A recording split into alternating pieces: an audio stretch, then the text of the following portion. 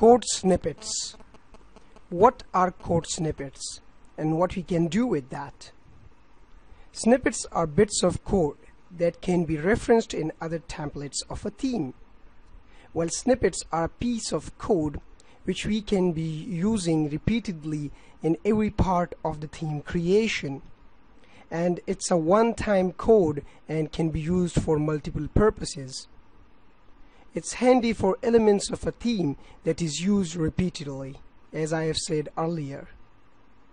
They can also be used for organizational purposes. For example, if your organization have a piece of code that they would not store it in a template, but instead they will store it in a code snippet to repeatedly use it in different sections and sectors.